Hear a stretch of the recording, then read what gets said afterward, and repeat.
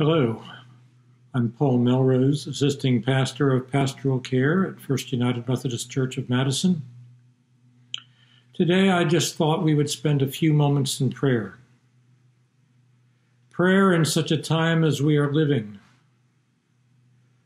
where as of this morning we are celebrating legal rights for all gays and transgenders to not be able to be fired from jobs.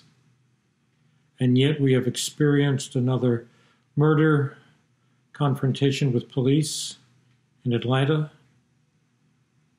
The virus continues to spike. Protests and marches continue across the country. It is a time for a moment to pause for prayer. And that's what I invite you to do now, as I share with you some prayers from a collection of prayers by Old Testament theologian Walter Brueggemann, entitled Prayers for a Privileged People. Our first prayer is entitled, We Bid Your Presence. O God, we know about your presence that fills the world, that occupies our life, that makes our life in the world true and good. We notice your powerful transformative presence in word and sacrament, in food and in water, in gestures of mercy and practices of justice, in gentle neighbors and daring gratitude. We count so on your presence and then plunge without intending into your absence. We find ourselves alone, abandoned, without resources, remembering your goodness, hoping your future, but mired in anxiety and threat and risk beyond our coping. In your absence, we bid your presence. Come again, come soon, come here. Come to every garden, become a jungle. Come to every community, become joyless, sad, and numb. We acknowledge your dreadful absence and insist on your presence. Come again. Come soon, come here.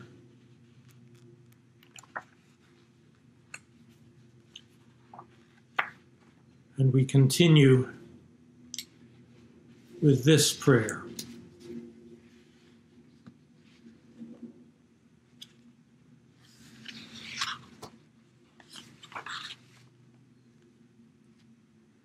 You, Lord God and sovereign, you, God, lover and partner, you are God of all possibilities.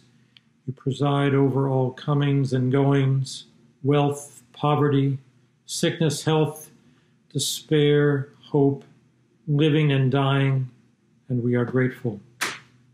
You are God of all our impossibilities. You have presided over the emancipations, healings of our mothers and fathers and other forebears.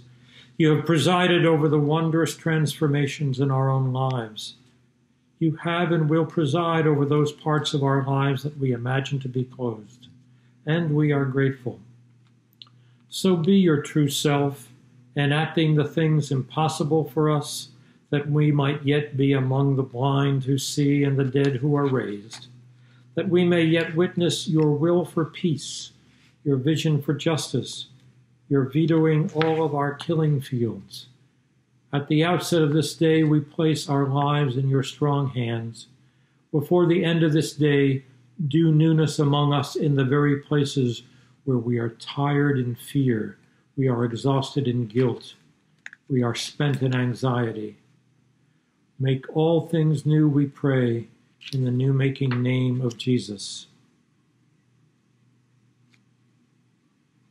We know well the honor roll of nation-states and mighty empires, O God, that run all the way from Egypt and Assyria to Britain and Japan and Russia, and finally to us. We know about the capacity for order that they have and the accompanying capacity for exploitation and violence. We know that the great powers, while held in your hand, are tempted to autonomy and arrogance. In the midst of war, we ponder our modern empire. In these moments, we hold our own resource-devouring empire up in your presence. For the moment, we pray for it, forgiveness for its violence, authority for its vision of freedom, chastening for its distorted notion of peace. We pray, O God, for the moment that our own very empire, our own nation may be a vehicle for your good purposes. We pray that the sin of racism may be something we confront and move with, that the old hope of our faith continues, that the kingdoms of this world, including this nation, would become the kingdom of our God and of his Christ. We do not doubt that you will reign forever and ever. Along with all waiting powers, we sing gladly forever and ever. Hallelujah, hallelujah. And finally, truth-telling, wind-blowing, life-giving Spirit, we present ourselves now for our instruction and guidance. Breathe your truth among us. Breathe your truth of deep Friday loss, your truth of awesome Sunday joy. Breathe your story of death and life, that our story may be submitted to your will for life. We pray in the name of Jesus risen to new life and him crucified. Amen.